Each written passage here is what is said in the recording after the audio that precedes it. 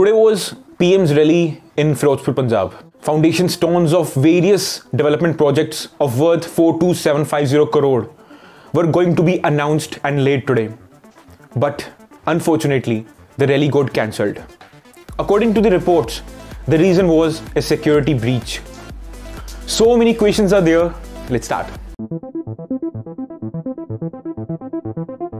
Hi everyone, this is Raghav Arora. Welcome to my YouTube channel, The Raghav Arora. After a gap of 2 years, Prime Minister Narendra Modi visited Punjab to inaugurate the development projects of worth 42,750 crores. Prime Minister Narendra Modi landed Bathinda earlier today and was welcomed by Punjab Minister Manpreet Singh Badal on the behalf of Punjab government. Further to the National Martyrs Memorial at Husainiwala, he was to be flown by helicopter, but due to poor visibility and rain, he had to wait for another 20 minutes so that weather could be cleared, but weather didn't clear.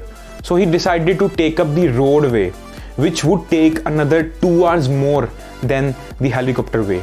According to the Home Ministry, he proceeded to travel by road after the confirmation of essential security arrangements by the DGP of Police of Punjab.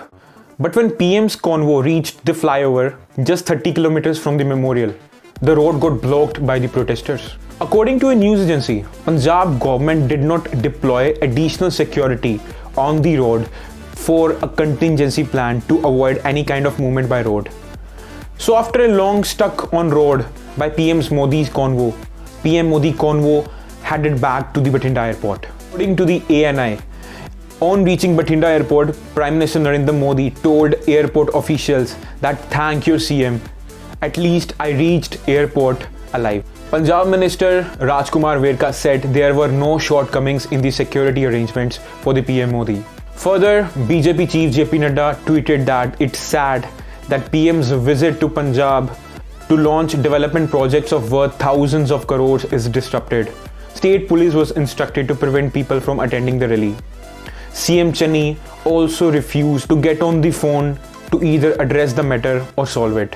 Ministry of Home Affairs has sought a detailed report from the state government, and it also has been said that to fix the responsibility on this lapse and take some strict actions.